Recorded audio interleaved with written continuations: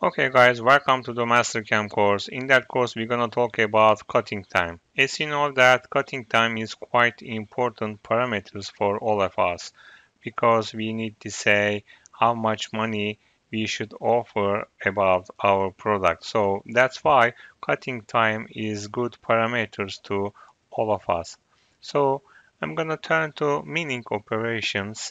In that case, we're gonna talk about how can we calculate time as a parametric. As you can see in here, our formula is toolpath length divided our feed rate. So that's quite easy. So if we are focusing our example here, I need to calculate my toolpath length. For example, in that case, we can see that my toolpath length is like this. Of course, you also need to be careful about your unit. My unit is millimeter in that case. After that, I can also need to know about my feed rate.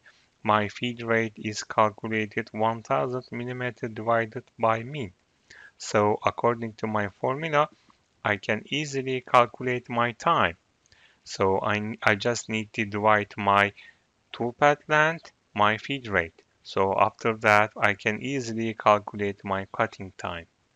Of course, in that case, I am not consider any rapid movement or another prepared section.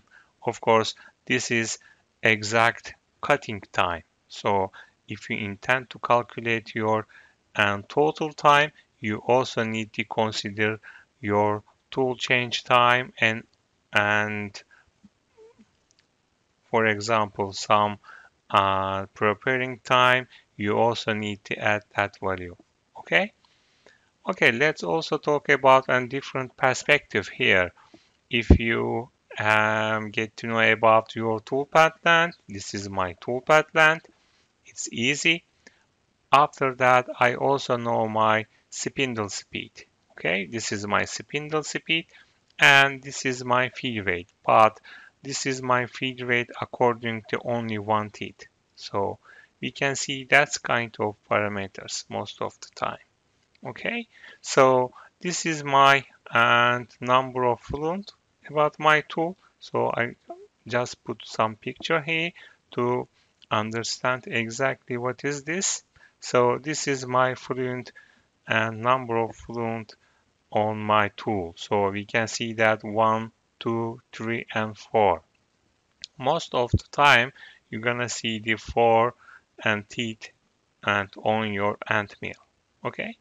According to my feed rate calculation formula, I need to multiply with my spindle speed and my feed rate and my number of teeth.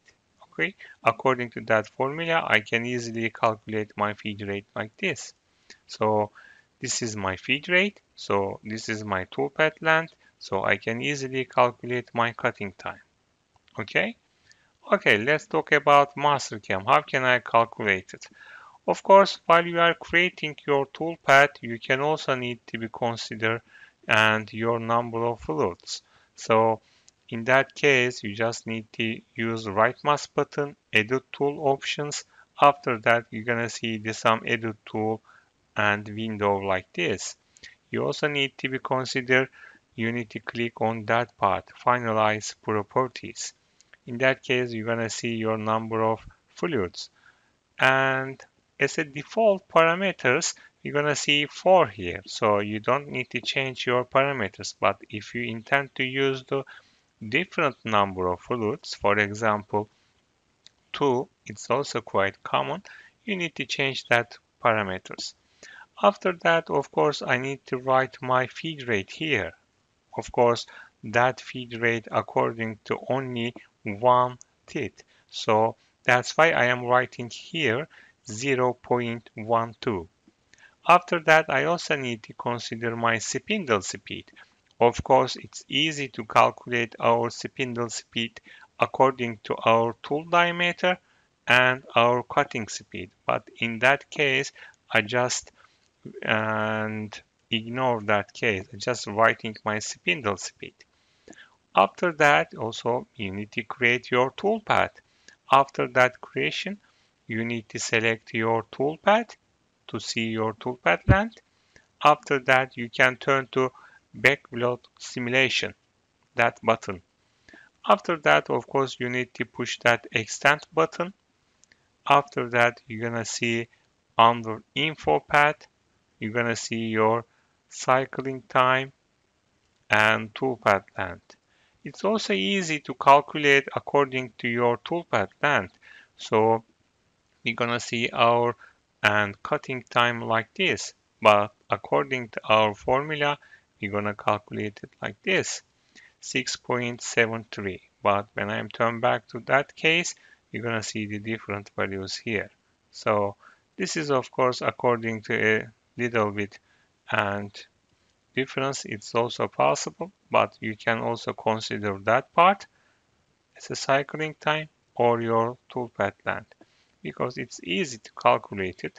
You just need to divide your toolpath length, your feed rate. So that's it. Okay, thank you very much for listening to me. Don't hesitate to ask me any question. I'm here to answer your question. Thank you very much and take care.